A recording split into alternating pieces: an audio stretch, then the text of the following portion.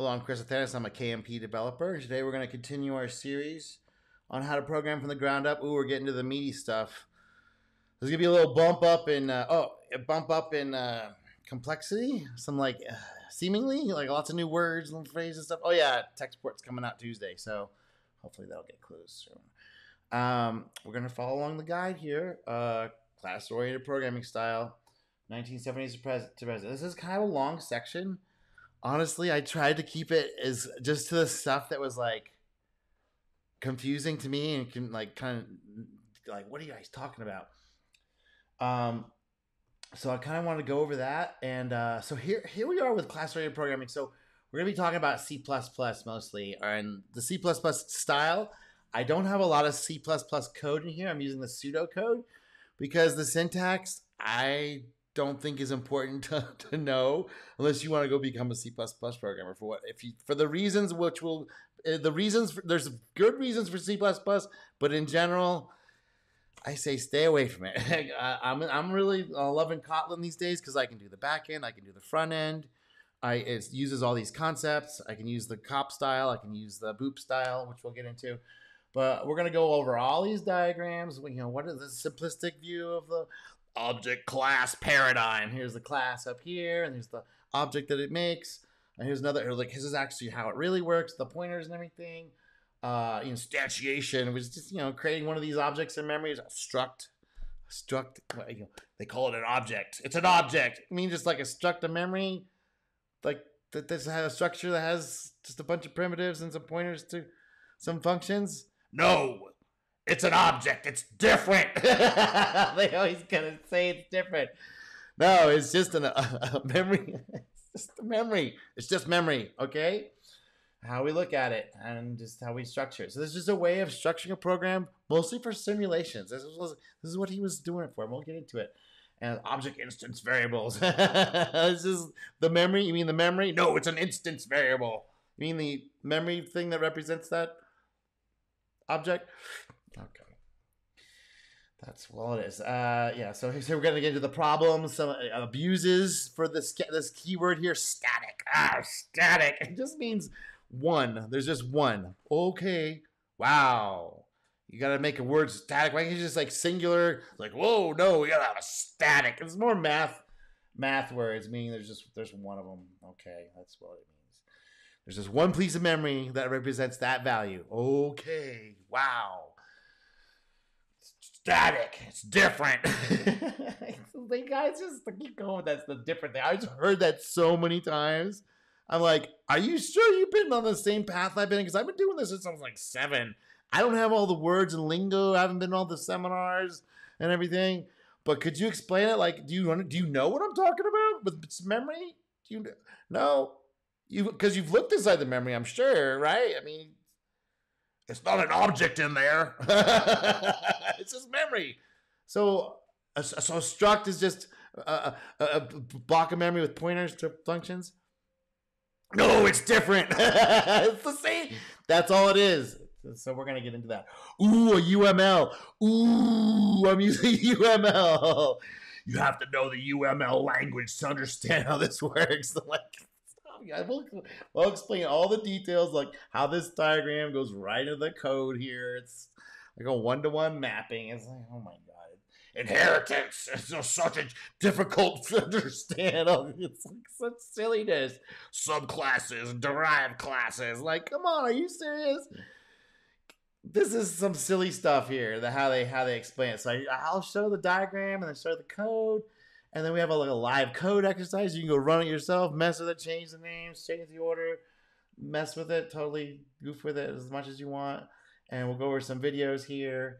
And more diagrams about the abstract class. It's an abstract. You mean just like a general overview class, kind of like the general, what all the things we should have that's going to be part of this thing, like an interface, kind of like how things plug together. No, it's different. It's an abstract class. It's like, it's just a plug. It's the same thing as this interface stuff you just showed me. It's the same stuff. This inheritance thing is the same thing over and over and over and over again. No, it's different each time. It's like, no, it's not. It's not. It's the same thing over.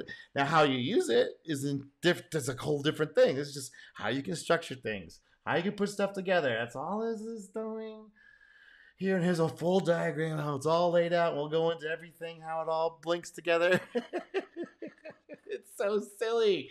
People make such a big deal about this because it's confusing how they explain it. How Bjarne, but yeah, we'll get into Bjarne. We'll hear from Bjarne in a second, the creator of the language, and he's like, okay, the diamond pattern. It's a diamond inheritance pattern. No, it's like if you can inherit from an animal, a cat. A cat's an animal, right? And you have a dog as an animal. What if you have a cat and dog, put those together in the language? What does that even mean? No, it's easy. It's understandable. It's like, no, it's a bad idea. You end up with a cog. What's a cog? I don't know. What sound does it make? It's so weird. So we'll go into why that was the left of the language, because this Bjarne wants to collect all the ideas from everybody and put it in his little language, right? That's what he's doing. So that's why it's a mess. It's a mess. It's a mess. It may have started at one point back in the 80s. Okay, reasonable. Now it's just like, no.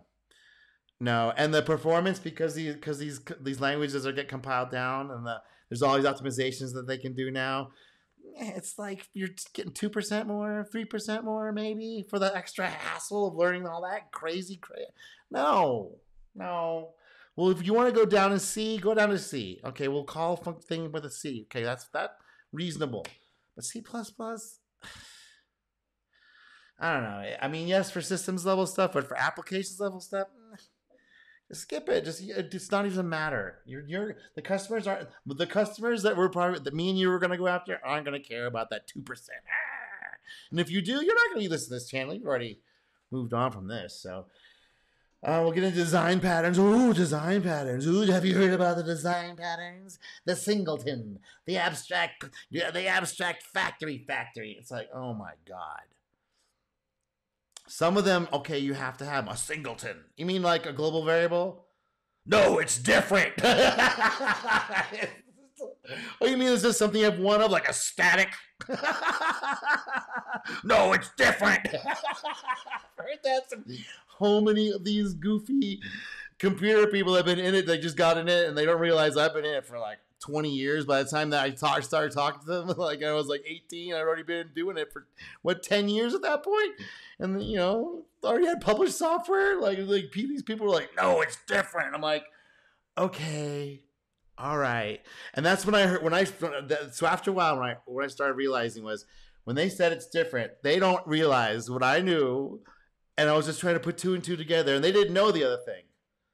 That was really what was going on. And instead of saying, no, I don't know the other thing, what is the other thing you're talking about? They go, it's different, because they don't even know what that thing is, because they have an idea of what it is. They have no idea what it is. So that's what this course is about, right?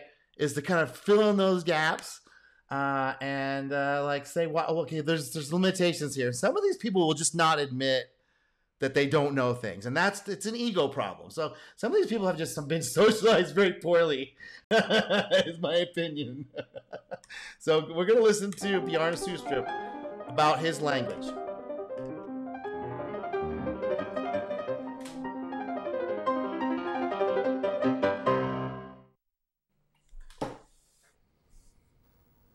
Hello, I'm Bjarne Stroustrup.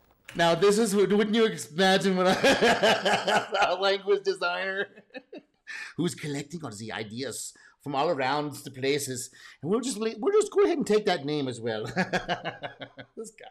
I'd like to tell a bit about C++, why the language looks like it does, and present some of the main techniques that the language was designed to support. Sit up. The talk has three main parts. First, I'll talk a bit about the origins of C++, Sit up, Bjarne. problems Sit up. it was originally designed to solve, and the aims I had for the design. Quit playing with your pen. And present some of the rules that developed for the design of the language. Next, I'll present the key programming techniques that the language supports, and the language features that are there to support that kind of programming. That means things like classes, abstract classes, derived classes, uses of class hierarchies, templates, and runtime type identification. And finally, I will present some features specifically designed to support the writing of larger programs, namely namespaces and exception handling. Towards the end, I will look a little bit about how C++ is currently used and how it might be used in the future. I mean, okay, it is a step up from C. Yes. But people took it way too far over the top, and we're trying to smash together OOP ideas with this stuff. It's like, not, it's a different thing. It's a different idea than OOP that Alan Kay was talking about. My main sort of idea about languages is that a language is someone's response to a set of problems at a given time. Yes, exactly. But the stealing of ideas and renaming and not changing the names is kind of a bad thing, man. Sorry. It caused a lot of confusion. You should have called it something different. But you didn't want to. You wanted to get on the hype wave that Alan was on. So you wanted to steal a little bit of his thunder. So that's why I'm kind of beefing about this guy a little bit. Because yes, this stuff has purpose, but he confused a lot of people in the process. And I don't think that's cool. That is, a language is there to solve problems rather than being an interesting item in its own right. Our problems and our understanding of those problems naturally change over time. And as long as a language is a good solution to problems that are faced by real programmers in real code, the language will live and the language will grow to. So I understand we now understand why he did it, right? Why he kind of maybe stole it, because he wanted his language to grow. He wanted people to use his language. This is this guy. Meet the needs of the programmers. The origins of C++ goes back a long way. One of the direct courses of C++ was a project I worked on at the University of Cambridge in England, where I was working for my PhD. I was studying distributed systems and the distribution of software running on such systems. I built a simulator to give me data about such systems. This simulator was written in Simula, was for the time at least rather a complicated program. I had encountered Simula before, but I was very pleasantly surprised when I used Simula there. Not only did it allow me to write my program, it also helped me think about the design of the program, the class concept of Simula, the way you could build upon classes, the coroutine mechanism of Simula, all helped me organize my thoughts. Exactly. Very cool stuff, right? That Alan Kay was kind of into and coming from Simula in a different angle, but he was talking about something completely different. So there was this language clash. The namespace clashed, and it confused everybody. Still to this day, a lot of people are still confused about this. Secondarily, but it was a way to structure an application, to structure your code, so you could like separate everything else. It's not all bunched together. Even with C, everything could still access everything else. There was no you could like say don't do this. You put it in the comments, but to enforce it in code. So when you have larger teams of people, they don't get any, there's no confusion about the intention of the programmer, right? This is a way for us to structure our stuff in a way for it makes sense for us to use. This is the point I am making here. It's not to make the computer work better. It's to make our work easier and the other people on our teams work easier, to reduce the cognitive load. So when we make a change in one place, it doesn't break everything else. Because that was very common in the C world, is like you just make one little change over here, it'll break everything. So we needed another way up, right? Another level up of abstraction of some of the things like, okay, you can't see that, don't look at that. Unless you're in there, then you can see everything. But if you're not in there, it calculates the time. Don't worry about how it does it. Just go, I want the time now, give it back. How it does it inside, you don't care. You don't want to care. I just want the time. I don't want to go through all the bits and network interface, digital protocols. Just give me the time. And that's what we're getting at. Okay. And the whole thing of getting the time is you're not allowed to go in and peek around inside there. It's private. It's hidden. And that's what he was trying to bring to the thing, is like, how do I structure this stuff? So not only do I understand it, but other people will understand it too. So we can create even more complicated programs that did more sophisticated things with more people, that with their specialized knowledge and their specialized sections, they do their part. And that's the big idea. Debugging that program was rather pleasant.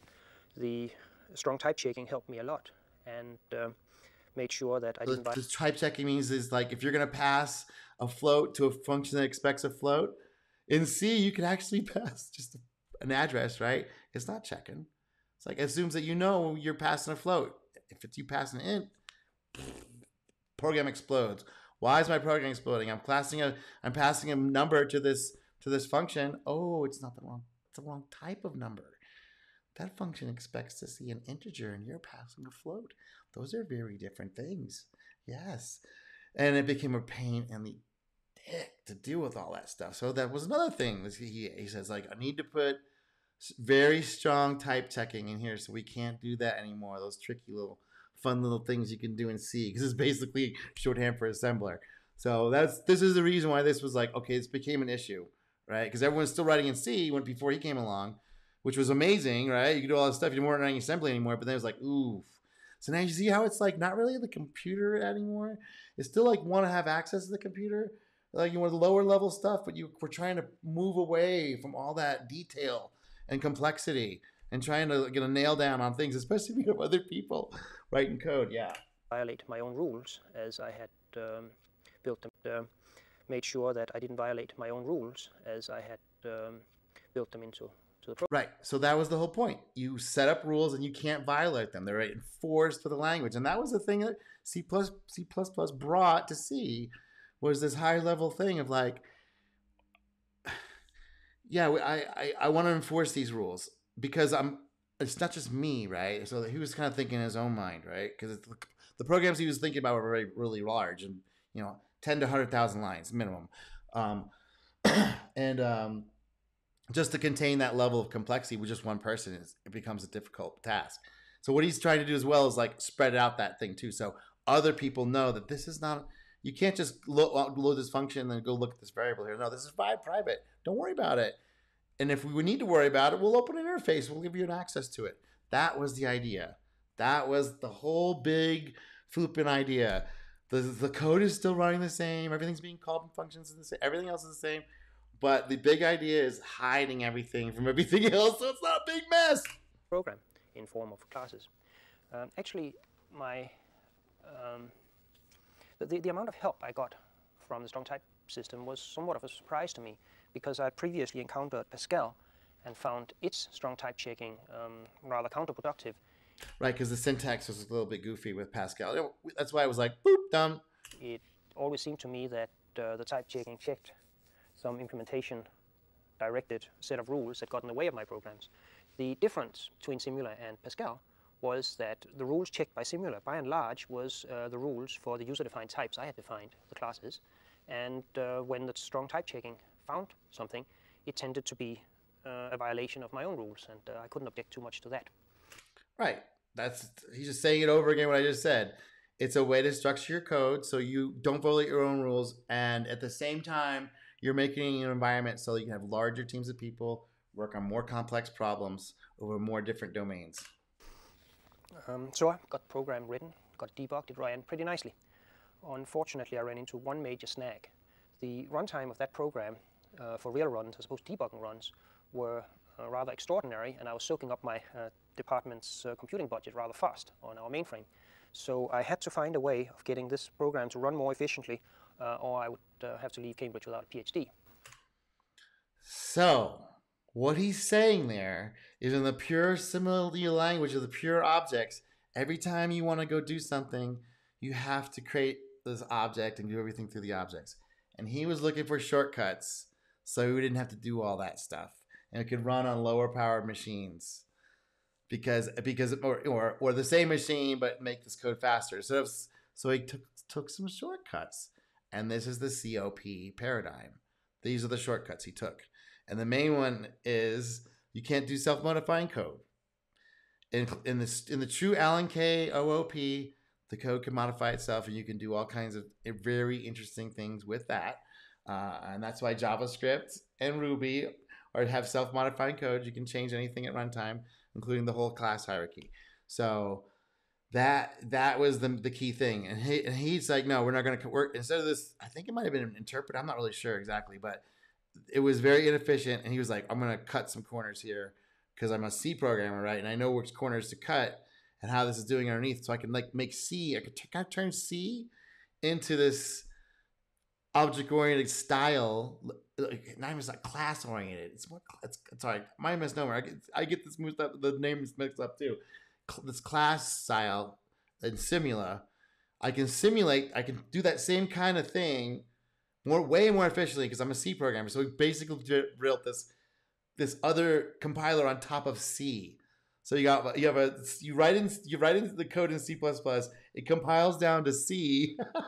So you run a C++ to C compiler. That was how it worked. And then you compile the C in just regular old whatever compiler you got, and that becomes your application. So it was a way to do portable C++. This is like the semi-portable era, right before Java. Right before Java did a different style. Same objective, one code base, multiple CPUs. So that's how he was able to like hijack on top of C. I mean, he leveraged it up. It was cool how he did it, but it's just okay. It's not really what Allen K, because this has to be all compiled, right? So you can't change the stuff at runtime. That's one of the main things. You actually cannot change the code. You can change pointers of code. You can have all the classes already built up and have all the ones pre-built at compile time, but at runtime, when it's out in the field running, you can't change any of that stuff. At least not directly with the language. It's not built in. There's ways of doing all that stuff, but like it's not built in. Now, there are a couple of classical solutions to this problem, like I could get my own computer, but that wasn't quite feasible because a computer like that cost several million pounds, and I certainly didn't have that kind of money. Alternatively, I could wait for hardware to get cheaper, but that would have taken at least 8 years or so. I could try and get Simula to run more efficiently, but I had the greatest respect for the people who had designed and implemented Simula, and I knew they were probably better at that job than I was. And anyway, my job was not to invent languages or implement Simula. It was to study distributed computing. So in the right, that should be another clue. Why this thing got so confusing. He wasn't trying to make a language. It kind of got it along the way, but just because of what he wanted to do with it, and he wanted other people to like come from his mind space, because it was as a way to maximize the hardware, not maximize people's a way to think about this, the hardware. So it was like a step up from C, just object-oriented flavorings of a step up from C. He even called it C with classes. This is what he called it. And a class is just a bunch of memory with some data, right? Some primitive variables or other structures, and then some pointers to functions that work on that data or call other stuff in the system. That's it. That's the big idea. And when you're simulating stuff, it makes sense. If you have a truck, that's a delivery truck, he's gonna pick up a delivery and send it, get a delivery. So it's a way to simulate stuff. You have all these little objects, different types, all run around the simulation. Yeah, it makes sense. And you already kind of know what everything's going to do ahead of time. That's like the delivery truck doesn't turn into a tricycle. With Allen K stuff, you could do that, and there's really neat things that can happen with that. But in general, you kind of already know what you want. You just want the things to run and simulate the thing, please. Not, I want to do this other thing. So he's flavoring it for whatever's convenient to make it maximize this to run as fast as possible on the hardware given. In the end, I decided to rewrite my simulator in BCPL and run it on a research machine that was so poorly supported that the chemists and the astrophysicists that soak up the main machines couldn't use it. BCPL is a direct answer. So he's complaining about not getting time to run his programs. Of the C language, and is a language that makes C look like a very high-level language. Right. So he makes C look like the Simula stuff. So he was going in between. He was a step between the pure OOP style and this regular low-level C. So that was the whole goal. Getting my simulator rewritten into BCPL and running on a research machine was rather painful. Debugging it was hard. As a matter of fact, I lost sort of half of my hair in the process of debugging that program. But there were some real advantages. The simulator ran fast, very fast, so I could get my data. And the problems with BCPL was all overcome. They were not major. There's no coroutines in BCPL, so we added them, things like that. This led me to some ideas of what was important for a tool for work in systems programming in general. I wanted a tool that provided the support for program organization that Simula provided, the help to thinking, the help to design that Simula provided. On the other hand, I wanted something that ran really fast when it had to, like BCPL or C. And that's the main draw for these people who are C++ mavens. If you have to have the fastest, that's, you know, AI stuff and getting the most massive amount of CPU cycles out of it, yeah, you're going to have to use something like C or C++. But I wouldn't make the main application out of it. Just the parts that need to be efficient. Yes, not the whole application. The whole application does not have to be written in this. You can use libraries, and that's how they do it on these devices. All the stuff that needs to run super fast, C++. Java is written in C++. Likely, I don't think they use C. So you know that's what's going on. I wanted something that was easy to port, something that required not very much support from the environment. Right, so that's why he's piggybacking on top of C, because you target C as the language, and then and all the compilers and all the things out there, you can just use that, which is very clever, very clever. And preferably something that was available. These interoperability, yeah, because you're just piggybacking all that work. It's super smart. These ideas later came in handy when I found myself involved in studying some things at Bell Labs a little bit later. There I developed a language which was initially called C with classes. See? Called it C with classes. That was it. That's basically what it is. That's the way you should have stuck. You should have stuck with that name. That would have actually reduced the massively amount of confusion, sir. Which was meant to deliver the help for design and thinking and program organization from Simula, but with the efficiency and flexibility of C. There's two questions that are often asked about C with classes and later with C++. The first is why C, and the other one is why the Simula-like classes. I chose C primarily because it was the best systems programming language available. C is flexible. You can do anything you like with it. It's efficient if you know how to. Yeah, it's basically just assembly. Use it, and it's portable. Yeah, efficient because it's just basically just assembly shorthand, and portable. Yeah, everyone has a compiler for it already because it blew up. In a reasonable way, so much better than assembler. Holy moly! way, it's available on most machines, and quite importantly, it's known to most people in this area. If you want to build a new language, a new system, it's quite useful not to have to reinvent every wheel. So I took the attitude. Create an abstraction on top of something else. This is how the whole thing's been going the whole time. That computation as such was a problem solved by Bjarne Stroustrup in the design of C, and my business was program organization. Exactly. That's the whole thing. It's like we're like kind of getting away from the hardware. The hardware, although interesting, is no longer the issue as these programs get really big. It's now like, how do we organize this thing and not lose our freaking hair?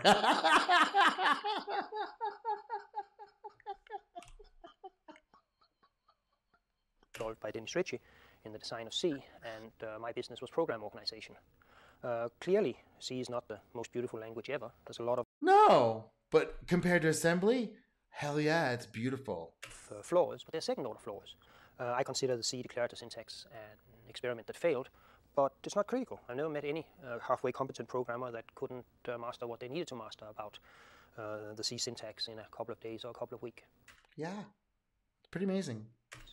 The only thing that really bothered me and had something to do with the way you write programs was the weak type system of C, and I therefore proceeded to improve the static type checking in C. So C++ is right. So that was the whole thing. Like, if you're going to call a subroutine or a function that is expecting two integers, C will let you pass a float in there or character or whatever. They don't care, and that's awesome in one way and not so awesome in others. And you know, they added a little bit of type checking eventually, which to C and we're friendly with that stuff. But in the early days, it's like, hey, this is way better than assembly, so quit complaining. Strongly typed. Classes came in as the primary mean of program organization. The idea being that you organize your programs by looking at the application area. You look for the fundamental concepts in an application area and you try to map them into the program in the form of classes, that is user-defined types. and you use a static type check. A class is a type is a class, a struct is a class with function pointers. That's the big thing. Ooh, a class. Ooh, it's just a struct with the function pointers to the functions that it works on for that. Okay. Checking to check that you have used the user-defined types according to the rules that you can derive from what. Right. So if you're passing an int to some function that expects an int, because you said it does, it says, hey, you're not passing an int here. You're passing a float or a character or some string or some list. Yeah, you might want to check. You want to check that instead of blowing up at runtime with C. It was just like, oh yeah, we'll pass a float in there. Oh yeah, what fits with the concept. I note that reuse was not a primary aim of mine. Exactly. So this phrase, he had to say this back then because people lost their minds. Managers lost their minds because they had so many different programs running all over the place in C. Right, they're doing all kinds of different crazy stuff, and some pieces of that thing were useful, and that thing was over there useful, that thing was over there, and they weren't trying to find a way that they could combine these things together. And so for some reason, I don't know exactly the reason, but for some reason, they all lost their minds about this idea about reusing code. It was major hype factor, like the microservices, like all the NFT stuff, Bitcoin, the whole thing. It was a major hype cycle about reusing code because these guys had generated so much code and so many things from everyone reinventing the wheel.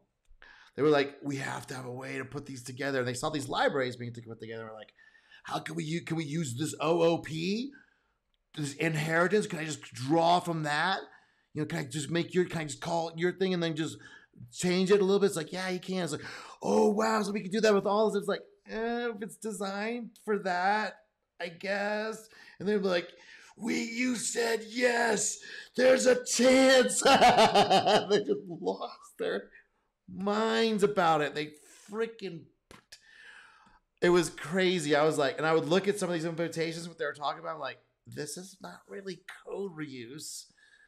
This is something else. I don't think you're not really, they're just shoving stuff in this thing. Like, we make it work, reuse all that work. We don't put it all to waste, use it one time and get rid of it. So this is why he's bringing this up. There's a lot of talk about object-oriented programming and reuse. And reuse is something you get. See, he said it right there. A lot of talk. For this guy to pick up on like, hey, your term OOP is kind of being abused, man. Like, people are trying to think they can reuse other stuff and like, or they're just, you haven't explained it well enough, or you're kind of just riding along with it and letting it kind of just, okay, as long as you're talking about my language and gonna adopt it. A little bit of ego. Okay, we just want to say, language designers have a little bit of ego, a tiny little bit of ego. They really, really, really, really want you to see it their way. Really, really, really, really, really. If you have a set of well-worked out concepts, represented in your program, then you can reuse those classes or those collections of classes. So what he's saying there is in the simulation land, which he lives in simulation land. He's simulating real world stuff, traffic, hospitals, like interactions of molecules. Who knows? Interactions of switching equipment in Bell Labs, like how they do route all this stuff together for the phone calls and data networks. That's his land, okay? So when he's talking about stuff, it's not the general case, which people assumed at the time. That's what he was talking about. He's like, no. The specific case of simulating this stuff and doing it in this particular way, in this particular fashion. And for this, now it happens to be there's lots of things that are useful because Simula was a language. There were people doing simulations of all kinds of crazy stuff. But it's not something that comes magically from language features. It's something. So these guys are saying, what he's saying is it's not going to come from the use of my language. I'm not going to be able to fix your organizational problems and how you set your programs up in a general way, unless it's kind of fit in this paradigm of a simulation. Other than that, you're gonna have to figure out stuff out on your own. And these language constructs of class and types, and it's not gonna help you if you don't really know how to break the problem down and haven't done that part yet. We're not gonna solve your complexity issues with this. This will help it in certain categories if you think in this certain way, but not always. And people just they lost it. So they were already doing this procedural stuff in C, and they're like, oh, I can just throw these into a class bag of methods and then just pass the data in like I was using them as functions. Okay, that was the static thing, and major mistake, hugely not object-oriented, just basically procedural with this inner layers of objects in the middle. It's like, what are you guys doing? Let me keep going. Collections of classes. It's not something that comes, then you can reuse a set of well-worked-out concepts, represented in your program. Then you can reuse those classes or those collections of classes. Right, like a simulation. You already know everything in there, so you can just use them in the simulation, okay? It's not something that comes magically from language features. It's something that comes from thinking clearly about issues, getting useful concepts isolated and represented clearly. And that is actual software development. That whole organizational of how you set things up, that is it. That's all of it. And he just said it right there. As much as he would like to not say that, he would say his language solves all your problems.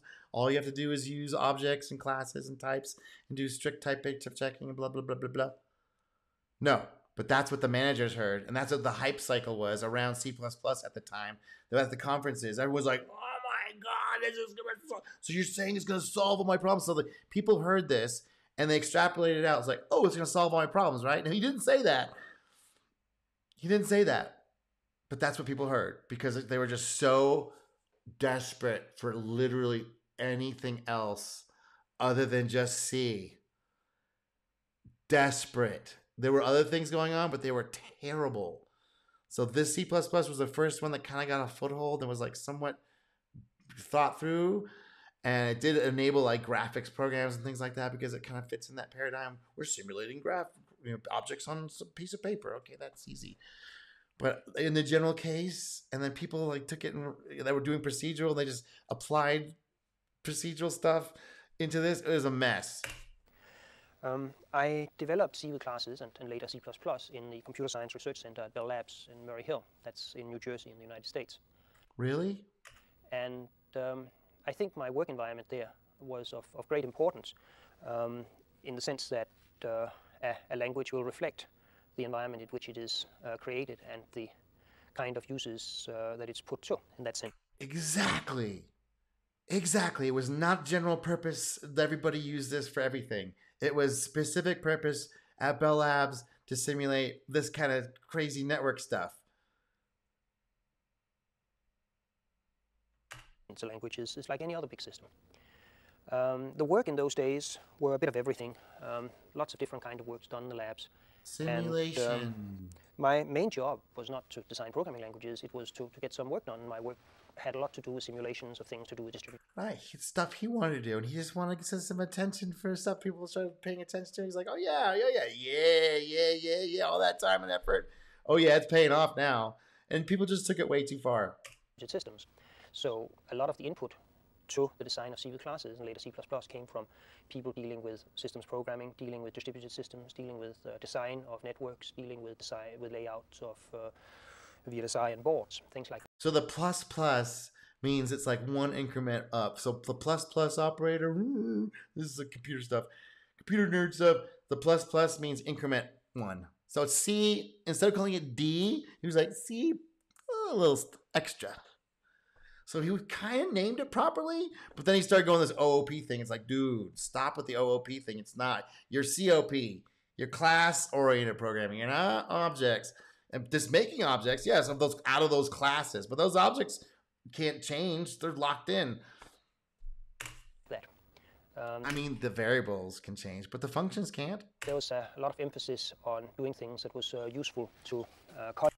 Yes, so he totally tailored it for this specific thing that he was doing. Colleagues, in general, useful to other people around. On the other hand, there was a freedom for deadlines. Nobody was telling me when I had to deliver the next release. And very importantly, there was a freedom for from fads and I don't know about that. I think he actually kind of took advantage of a fad. This is a little bit covering his butt a little bit. He definitely, for naming it OOP, he definitely was taking advantage of a fad. Now stop. and commercialism. I didn't have to produce And some, but there was a commercialism? Are freedom you for kidding me?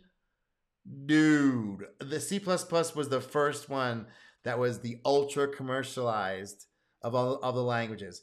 This Pascal tried a little bit, but this one, I mean, Basic got it on its own, and people were waiting for the next one after Basic, and this was the next one, and people went crazy on the hype wave. Again, because people were so desperate dealing with C and these other procedural languages. They were just losing their minds. Immutable shared state. They were just like, they were trying to find anything to deal with the complexity. And this was the next thing. from fads and commercialism. Bullshit. I didn't have to produce something that could sell, that fitted nicely on glossy brochures, and I didn't have to produce something that would please academic reviewers keen on the latest intellectual fads. But that's what happened. Oh, I didn't want that to happen. But that's what happened. You co-opted some words. You took other people's stuff. You didn't really give credit. So that's what happened. But that's not what he wanted to do. No, of course not. He would never stoop so low as to do that. Not me. No. I am above it. I'm in the airy space above it in AT&T land. Just doing a simple little language for my peers. Focus directly on the programmers writing production code, not on advertising managers or sort of the guardians of academic fashion. Right, because Bell knew from the experience they had just been having with Kernahan and Ritchie, making extremely strides at taking their hardware that they already had and making it 100 times more efficient. They knew they keep their hands off and let the nerds go to town. That's why. Because they knew they had a cash cow on their hands. All they had to do was shut up and let them go. So Bell had that. They knew that at the time. They've lost it eventually, but at this moment in its history, this is what they're doing, and that's the agile. Sorry, you gotta let the nerds go, man. They kind of know some stuff. So benefits and there was good stuff and bad stuff about all this, right? And I'm gonna call it the bad stuff because usually people don't. I don't know why. Because this stuff is kind of annoying because we're dealing with it today with the confusion and the hype cycles and all that stuff still. And it's difficult to talk to people because they don't know all this stuff. C with classes was a medium success, and that turned out to be a problem. A medium success is something that is clearly a help to a lot of people, but not enough help to pay for an infrastructure. Oh, we're going to pay for stuff now. I thought it wasn't for commercial success stuff. You just said that 2 seconds ago. This guy. This guy is so funny. Let's keep going. Let's see what else he's got to do. It's like, he can't have a medium successful language now. We got to push this thing. We have to have an infrastructure. This guy. In other words, somebody who produces a medium design will end up supporting it forever. So I was a support and development organization for C with classes, and I would keep on being that for a long time. Since I wasn't too... You did it with C++, who cares? Whatever. Come on, stop. Too keen on doing maintenance and hotline support for the rest of my life, I was looking for a way of getting out of the dilemma. And there seemed to me to be exactly 2 ways out of the dilemma. I could either improve the language so that it could provide more benefits to the users, allow people to write code better, make greater changes to their organizations. That would make the language more... Organization of their code. Popular, would get more users, and that would allow to pay for the infrastructure that it needed, supports, development, teaching. But we didn't do it for money, right? Right. Compilers, porting, that kind of stuff. And the alternative was, of course, to stop supporting C with classes, and then the users would go away, and that would solve the problem. And we couldn't have that now, could we? So we're going to go ahead and co-op some ideas, maybe not explain things very well, create an industry out of some vague how, this is really general purpose. But he was like, I am so sick of supporting this thing all by my lonesome. Either we're going to get somebody in on it or I'm going to let it die. And he's just like, I'm not going to let it die. I'm going to make it confusing so we can get people into the circuit. I'm going to overpromise, underdeliver, hype it up like crazy. Get all the people on the conference circuit and the book circuit to write all these books, implementing his ideas poorly, explaining them poorly, and then having loads of people all hyped up from the juice on the excitement of the pumped up C++, C++ bandwagon that's going to solve other problems, and they go jump in just writing procedural stuff that's methods in a namespace, bags of methods. Great. So what's the difference? It's just okay. So you now have code has names. The sections of code has names now, and they're all just passing data back and forth like in the procedural does it.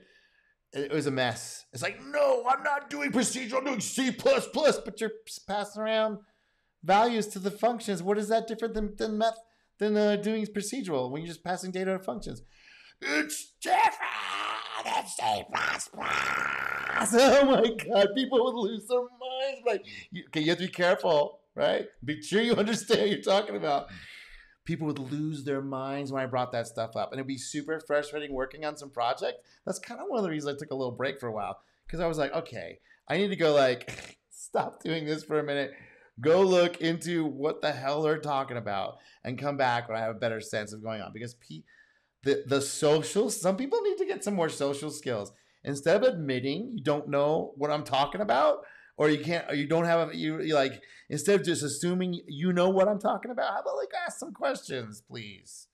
And don't be a dick about it. How about that? Don't be a dick about it. This stuff is ridiculous. I'm being a dick about it because I was over this stuff.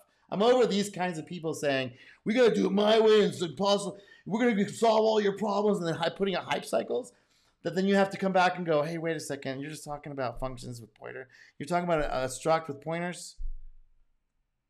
Is that what we're talking about? And putting things in, enclosing things and hiding things from each other? Okay, let's back up from the hype for 2 seconds, please. On the other hand, the users were my friends, and just dropping them didn't seem to be fair at all. Okay, that's honorable. I later learned that there actually was a third alternative, but I'm somewhat pleased that I didn't think of it at the time, because the third alternative, which is sort of a conventional solution, is simply to add hype, more advertising, more glosses, talk people into using it. And that's what happened. So I don't know what he's talking about, but that's what happened. They overplayed what this thing can do. They said it could do things that it couldn't do. It's not cool to do that because you just want your friends to have your language and it won't die. I get it. I understand. This is America. This is how it works. But just realize what we're dealing with. But fortunately, I didn't think about that at all. When I designed CV classes, some criteria for what was useful developed. Actually, the origin of that goes back to my work with Simula and PCPL, and over the years, it grew into a set of rules of thumb. You could call them principles, but that sounds so pretentious, so I'll stick with rules of thumb. So that's what people took them as, buddy. And you didn't make that clear when you were talking about that when you first introduced it. So he's trying to do some fixing up here because this is like 2 years after the hype wave was already involved. Yeah, you didn't quite explain it that way when you first said it. You said it with these were the paradigms, or this is the, what was the word he used? You could call them principles, but principles. That's how people took them, and you could not talk about this stuff. If you were doing C++, you had to use his principles, which became dictates. And this is where it always goes sideways. Anytime you guys go to a conference and you get all hyped up about some new technology and you come back and you're going to say it's going to solve all your problems, it's not. It's going to save the sales guy's problems that the conference you just went to, who presented that information to you. You're going to solve his problems, getting him a mortgage and a summer home, but he's not going to solve your problems. that sounds so pretentious. So yeah, because that's what you are. You're a pretentious prick. Useful, great, love. You bring it. You bring it to the ideas out, but you also pooped in the you pooped in the punch bowl at the same time. I'll stick with rules of thumb. First of all, C++ as a language is not a complete system, in that it differs from people trying to provide a complete environment. He's clearing the air now. Oh, now it's not a complete system, because for a while there, right before this video came out in '94, oh yeah, complete system orama. Environment for programming and use, like it is common in the Lisp or Smalltalk world. On the other hand, it has the effect that if you work in C++ on a Unix system, C++ will feel like a Unix language. It will have the user interface that you have on your Unix system. It'll have the libraries you're used to. It'll have the feel of Unix. If, on the other hand, you work on the DOS, it'll feel like a DOS language. So you're just talking about the libraries to hook into the system if you're using a C++. If you're writing a C++ application, you're going to be hooking into C++ to the libraries for that OS. Wow. Profound. And presumably you like the system you're working on, so that's fine. It also simplifies porting because you only have to port the language. You do not have to port a user interface and operating system. That's not really what happened either. I mean, they tried to do that. Graphic users, that was not, no. You had to hook in to the OS, so it's not portable. Sorry. Stop. This is where the reusability stuff comes from, is this right here. People hear, oh, I can write my application in one place and do it every place else. Sir, you're going back on what you just said. I have a memory. I don't know. Am I the only person paying attention to what he's actually saying? System-like thing. The classical distinctions between the language, the environment, and the libraries is maintained deliberately. An important rule in the design of C++, as more features were added, was what we call the zero overhead rule. What you don't use, you don't pay for. So that was the whole thing. That's what makes it not an OOP language. This is what makes it a COP language. Is this thing right here? Zero overhead. That's the whole point. Maximum hardware efficiency. Cutting out OOP things that don't match that. That's COP. We call the zero overhead rule. What you don't use, you don't pay for. C++ has some semi-advanced features, and they can be ever so slightly more expensive to use than the simpler features. Right. Okay. It's just juice. He's just talking about getting that 2%. Back then it was like 6%, but now it's like 1%. And it's decreasing over time, unless you're doing the kind of thing where it needs that tiny little edge. Then you want to do it, and you'll go learn that, and you'll go into it. But in general, applications level, no, you don't go down. No. But it was very important to us at the time that you should not only be able to write nice programs in C++, you should be able to afford to write nice programs. And for that reason... Right, just be efficient. Okay, gotcha. You should be able to do simple things simply and cheaply. Okay. I'll let you listen to the rest of that video, but that is the kind of overview of where I'm coming from in this document, and we're going to get into more of the details of the style of programming that Bjarne Stroustrup was dealing with, and what these ideas represent. So give me a like and subscribe, and I appreciate you watching, and we'll continue this journey of me ranting about stuff I don't like.